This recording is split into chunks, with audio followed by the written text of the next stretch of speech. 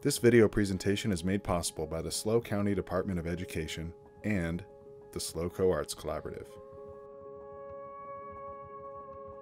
For over a century, the Central Coast of California has been a haven for people from all walks of life. Pioneers, entrepreneurs, farmers, innovators, artists, dreamers. People escaping the city life to find beautiful landscapes, rich culture, seeking prosperity, and most importantly, joy. For a lot of us, we find joy in art, whether we're makers or just lucky enough to enjoy the art of others. Hi, I'm Peter Henry Schroeder. I'm a local documentary filmmaker here in San Luis Obispo County. I invite you to come with me now as we actually get to go talk to some of these artists firsthand and learn about what makes them tick. What are some of the challenges they face, and how do they do this on a day-to-day basis? Where does their inspiration come from, and how do they actually find the joy in their art? What really gives them that creative juice?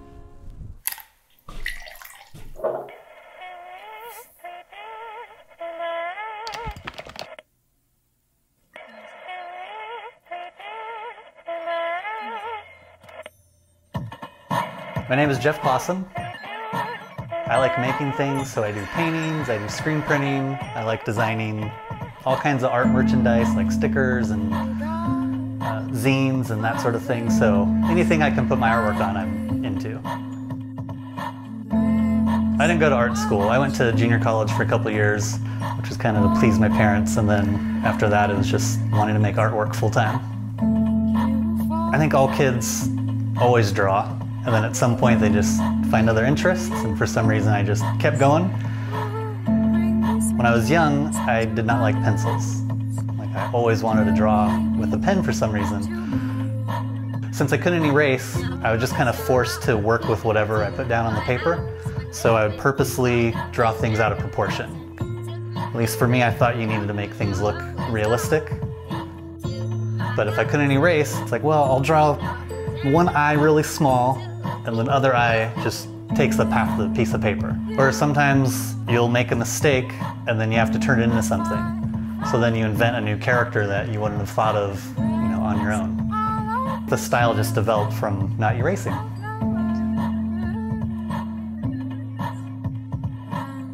I grew up skateboarding, so I love skateboard graphics and graffiti and stuff like that. When I was 17, I kind of discovered Warhol.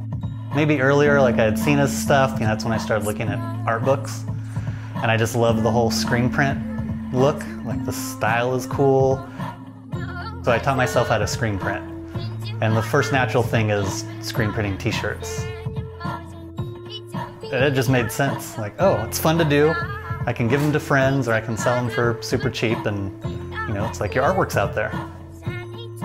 I'm all about DIY. And my parents had a pool table, and it had this light, and it was just the perfect light for burning screens. So I was burning screens and my parents under their, on top of their pool table. It was on these chains, you could change the height. It was long enough that it covered the full screen, because you have to have equal light coverage on the screen.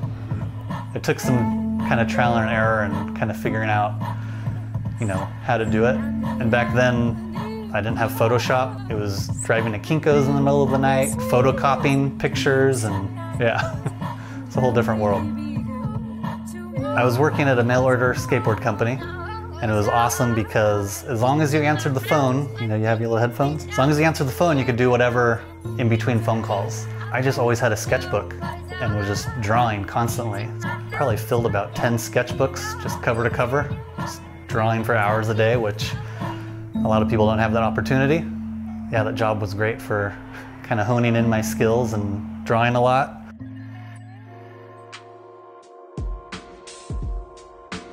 When I lived in San Luis Obispo, they started doing the Open Studios tour. I think this was in '99. It was their first one, and they invited me to participate.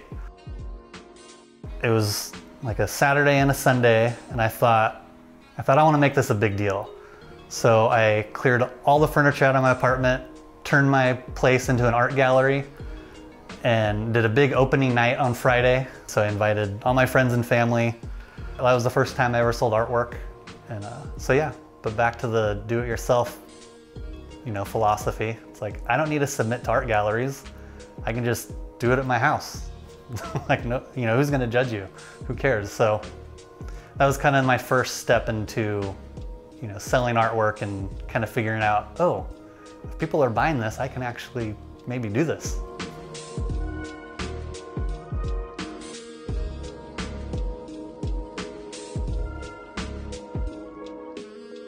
I learned right away that in St. Louis at the time, I was more of a big fish in a small pond. And then you go to Los Angeles and everybody's an artist. I was there for about 4.5 years. And I was trying to submit to galleries and do stuff. And I got into a couple group shows, but nothing too serious. So I still had a day job. Yeah, you're exposed to a lot of my artwork. So I was going to art shows every weekend. You know, you see these kind of high-end artists that are selling paintings for $10,000 and you just kind of think, okay, I see a difference. You know, it's like, just the level of their work is so much different. You know, they're really good. You know, so you got to try to keep up with that. And so you learn about just being more professional and maybe spending more time on your artwork and, you know. But on the other hand, I don't think you should compare yourself to people. So you kind of have to look at it and maybe just, you know, like don't copy or really compare, but maybe just get inspired by their work ethic. I thought I needed to be in a big city to be an artist. So it was nice to kind of come back home and realize, oh, I can do this right here in San Luis. I don't need to be in a big city. I moved back to San Luis Obispo and opened up a little shop. So it was a little upstairs art gallery. It was kind of an extension of the apartment show that I did. It was this upstairs office space and I just turned it into an art gallery and started doing art openings, and I thought, oh, this is totally fine, just to kind of get my feet wet. Whereas before that, it wouldn't even cross my mind. But I have 2 galleries I have in mind that were probably 2 of my favorite galleries in Los Angeles, and they're both upstairs. So the whole time in San Luis, I think, was about 9 or 10 years. And then I moved up to Paso, and I first rented a studio at Studios on the Park. After that, we thought we should open a store in Paso, kind of like what we did in San Luis, but kind of grew up a little. So what I mean by that is, in San Luis, I sold spray paint and markers and graffiti supplies and stuff like that. In Paso, let's kind of do the artwork, but then to complement the artwork, maybe home decor and books and stuff like that. I had the first store for 5 years, and then our lease ran out, and then we had about a year break before we found this spot.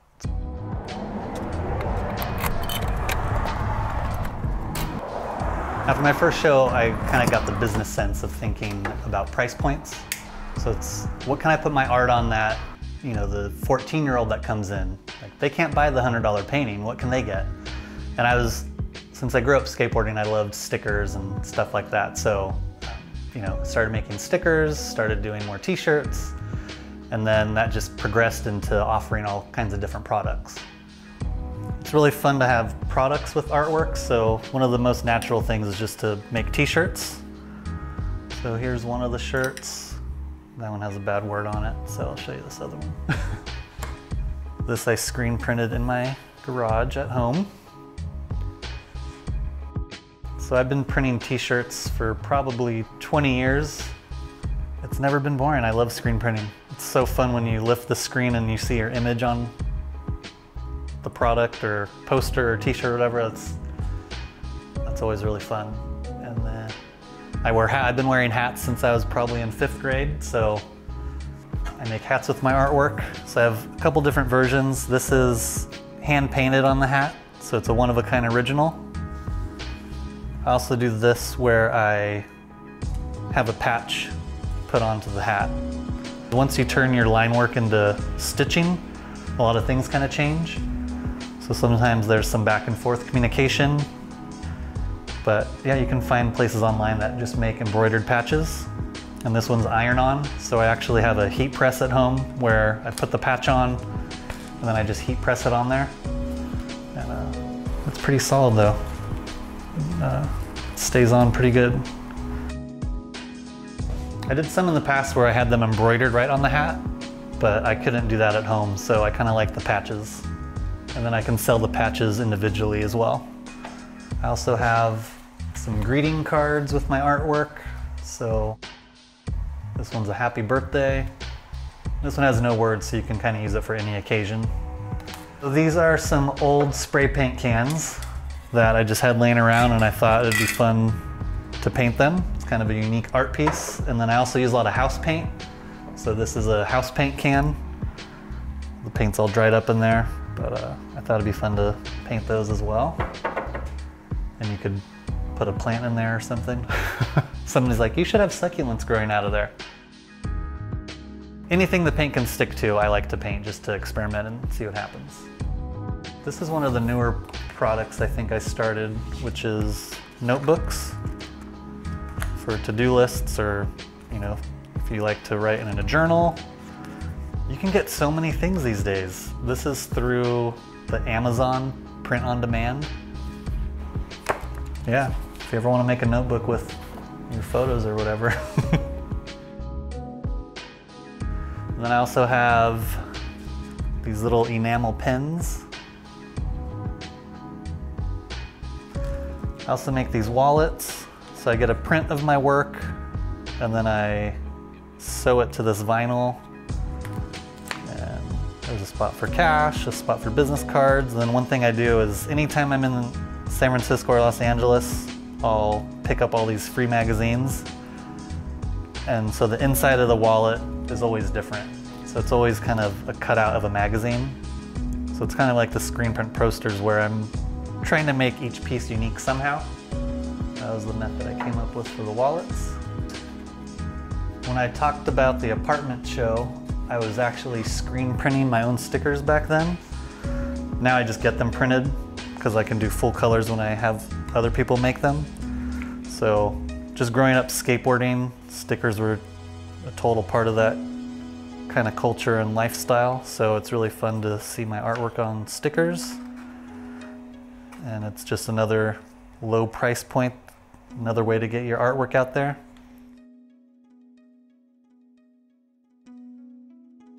I just feel really fortunate that my artwork works on products.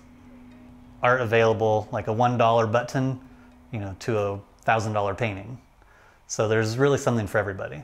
And then it also keeps things kind of fresh for me, where I don't really get burnt out on making things, because if I get tired of doing one thing, there's, you know, a dozen other things I could do.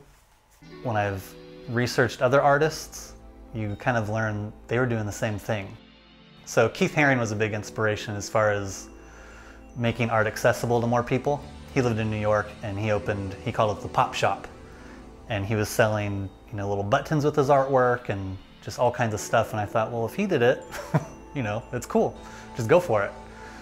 At one point, when I was maybe 19, I was maybe too proud to do things like show my artwork in a coffee shop, because I just thought, you know, it needs to be in a fancy gallery. It's not cool if it's in a coffee shop. And that didn't last too long. And then eventually I realized more people go to a coffee shop than go to an art gallery. So if the whole goal is for eyes to look at your artwork, you got to put your artwork where there's people. This lady came in and was opening a hair salon, and she wanted to put my artwork in the salon. And I thought, that would be awesome. More people, you know, going to a hair salon than maybe an art gallery.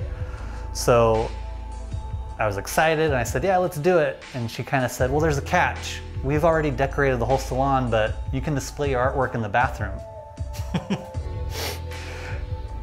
And I thought, I bet a lot of people go in the bathroom, so who cares? Yeah, I'll put my artwork in the bathroom. And what's really great about this is some woman was getting her hair done, went to the bathroom, liked the artwork, told her husband, who owns an art gallery, hey, I found this artist in St. Louis, you should show your work in your gallery. And it happened to be the Fiona Blue Gallery in Morro Bay, and I've had my artwork in there for probably 10 years now. Yeah, so had I said, you know, my artwork's too good to be in the bathroom, I would never have had this relationship where this gallery has consistently sold my work for the last 10 years. Like, show your artwork anywhere, because you never know who's going to see it. Don't be too proud.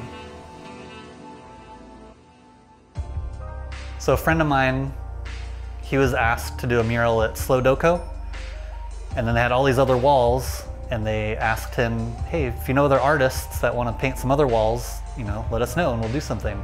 So that's how I got the Slow Doco mural. And it just kind of goes back to, I gave that guy his first art show, and then years later he had this mural opportunity and he's like, oh, let's have Jeff paint a wall. So that, I love donuts. It's even on my business card. Did you see that? So here's my business card.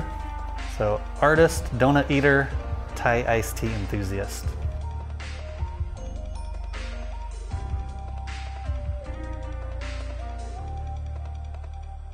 So the one in San Luis was a collaboration with a friend of mine, and our art styles just mesh well together.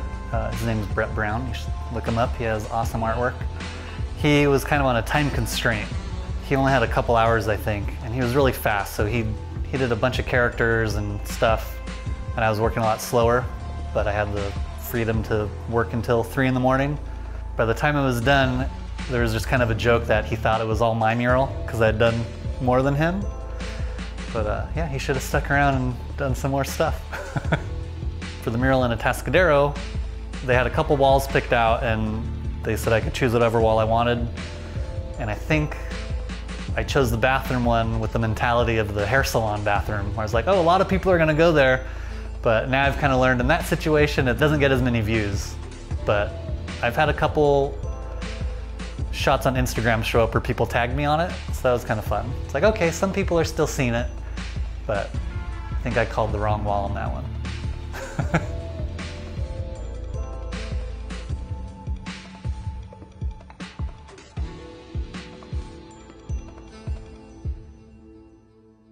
The majority of the work is on wood with the resin coating. All the originals kind of start like that, and then kind of flagship pieces would be, I love painting squares, so a 24-inch square is maybe kind of the flagship piece, and then I do prints on wood where I adhere the print to the wood panel and I do the resin over that. So they look a lot like the original, and those are all limited editions. And you know, business-wise or art career-wise, it's kind of like prints are what pay the bills. I feel like if I sell an original painting, that's kind of a bonus. This row here, these are one-of-a-kind originals, so they're hand-painted on the wood panel. And I cover them in a resin coating, which gives it this glossy shine, which I really like. This one here is a print on wood, but you really can't tell the difference. I get a print made and I mount it on the wood panel and I do the resin over that. So this one is an edition of 5, so I'm only making 5 of this one. So it's a limited edition. A while back I came up with this idea for this kind of style. I love street art, so this is kind of my street art version of a painting where, you know, when you go to the city and you'll see just posters just plastered over a construction site, just like plywood wall covered with posters. That's what this is. It's a poster that I adhered to the wood panel, but then I did the drippy paint over the top. What's kind of fun about this, sometimes you'll see wrinkles in the paper and it's just a really raw kind of look, but I really like that. What's fun about that is I can sell a painting this size in this style for a lower price than if it was all hand painted. So if you want to talk about prices, if this was an original, like fully hand painted like these, but this size, it'd be priced at $300, but since it's a poster that I painted over the top, it's $150. So it's just kind of making art more accessible to people, and I don't try to trick them and tell them it's all hand painted. I let them know the whole story behind it. But I love street art and posters and stencils and stuff like that, so that was kind of my take on that. And then this big one over here, this one kind of kicked off the whole street art style in a gallery setting. So the whole background is totally original, hand painted, and then she's just kind of pasted on like a street art poster. So the idea was to make a painting big enough that's still kind of a statement piece in your house, but it's only $300 compared to say $1,000 or something really crazy. And then I'll do her in different sizes. So I'll do her in the 24-inch size, and I've done 12-inch squares too. I was invited to the Tooth and Nail Winery just to do a live painting event where I would just kind of set up and paint for a couple hours and people could watch. And I wanted to do something that made sense in a winery, so I came up with the wine stain idea. It went over really well, so it's kind of a series I've just kept going with. I'll paint a few at a time, and then once they sell, then I'll paint another batch of them. This series here is, it's an edition of screen prints on paper, but I did a different spray paint background for each one. So the idea with this was to kind of mass produce, which is where the screen printing comes in, but then make each piece an original. So the backgrounds are different on each one, which I think is a fun way to make artwork because I get both worlds of making something unique, but then I love the whole process of screen printing. This one's a print, but this is a good example where I'll do an abstract background, and then when I do the black lines, I'll just kind of do swirls and loops, and I don't know what I'm really gonna do next. I just put a line here and a line there. And then that's when I kind of sit back and I think, okay, this shape could be a bird. So then I add the beak and I add an eye and there's a bird there. And then I'll kind of look at another shape and, you know, when I do a circle, I pretty much know it's gonna be a face at some point. So there's a lot of faces in here and just kind of whimsical stuff. But that's where the stream of consciousness kind of comes in, is just, it's almost like free writing, where you just put stuff down, kind of reckless abandon again, and I know that I'll make it into something at some point. So that's kind of where the style developed. And that's, yeah, I've been doing this kind of style for years where I just make it up as I go. So this one's obviously in progress, and it might be hard to see, but all of these characters are going to be little bunnies. So the gold is the ears. I do the abstract background, then I do the black lines kind of really fast, and then I'll fill in some color. So all these white spots are going to be the eyes, like you can see in this guy. And then you can see when I go over the line, that's when I kind of add the character. You know, as far as the lines getting thicker and a little more defined. This is just a good example of one in progress. This is another example of one in progress where I guess it's kind of similar with just the abstract background and then doing the black lines kind of fast and then coming in afterwards and cleaning up the lines and adding the little whimsical touches. I'll stand over here.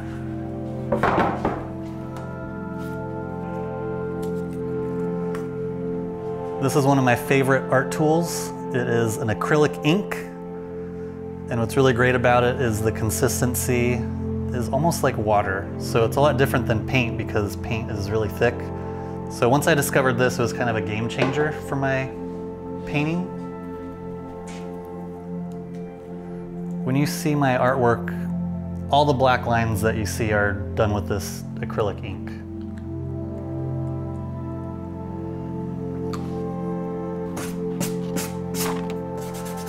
See, that's gonna turn into something now. This was an unintentional little smear that I'm gonna have to do something with. But that is how I like to make stuff. Here's an example of why the ink is so great. So this is one brush stroke. And it could keep going. I only dipped the brush the once and you get that much out of it, whereas acrylic paint is really thick and you can only go so far. I kind of have this thing I say a lot where there's no rules in making art, because there really aren't. You can do whatever you want, but I kind of have these self-imposed rules.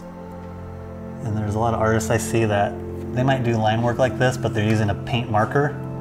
And I don't know why that really bugs me, because it's, I don't know, for some reason in my mind I feel like you have to use a brush if it's a painting. But the markers are so much faster, but you also can't get as clean a line. So I'm pretty stuck on paintbrushes. I don't know why I have that. Sometimes I think I should just use a paint marker and I could probably be more productive, but I can't do that with a marker. Here's one thing that happens. I'll get excited because If I'm in the right flow state, I get really excited. I'll accidentally put my hand in the ink and not notice, and then later on I'll lay my wrist down and there's a big black smudge.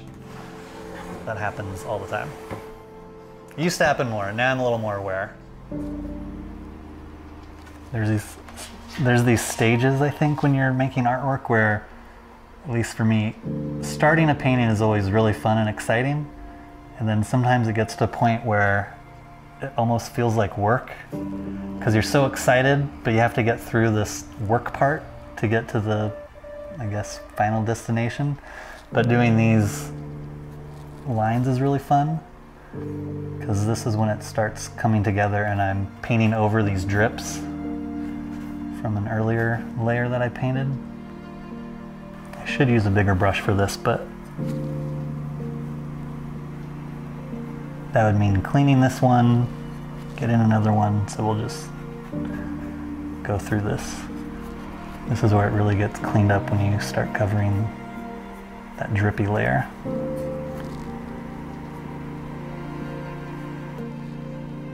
Oh, look, I did it. Just like I said. Now I have to turn all those little splotches into something. So what we'll do, oh, I just did a brush stroke there. That'll just maybe turn into another flower. This is why you can't really get mad. It's just turn it into something. People don't realize the sacrifice sometimes that it takes to get good at something. As far as advice I might give myself, maybe just patience and, persist and, just keep working at it. I really get inspired by artists that I think are crazy, but not mentally crazy, but when they do something where I think, if this took them 50 hours, I think they're crazy. When I see the work ethic and, I can see all the details and I can tell they just spent a lot of time, those are usually my favorite artists that I find most inspiring. And even if I don't like the imagery, but if it looks like, if my response when I see it is, this person's crazy for making this, I think you'd be hard pressed to find a success story where somebody wasn't crazy to some degree. Yeah. Like when it comes to artists, I don't feel competition with anybody. It's like I have artists that I've been friends with for a while and I feel like we kind of share our successes. It's like if my friend gets some mural gig, I'm not jealous that I didn't get it. I'm stoked for him. Like, that's awesome. That means people are hiring artists for murals, which is great. So, and if a friend gets an art show somewhere, that's awesome for, I think, all artists. Just the fact that people are taking a risk and showing somebody's artwork, it's kind of like, there's hope for artists. I have this philosophy or this phrase that I like to use all the time, and it's jump off the cliff and build your wings on the way down. And that's just kind of how I've done things for, kind of my whole art career.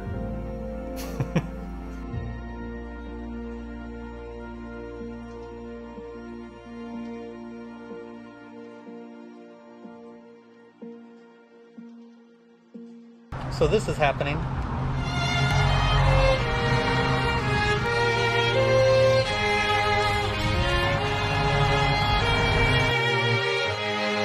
You can't right click on her face. You can't be the winner of the human race. You can't do everything in this place, but don't die curious. And just like that, it's as if we disappeared in the night. You can't be the queen all on your own. You can't be the nighttime with a glow. Don't die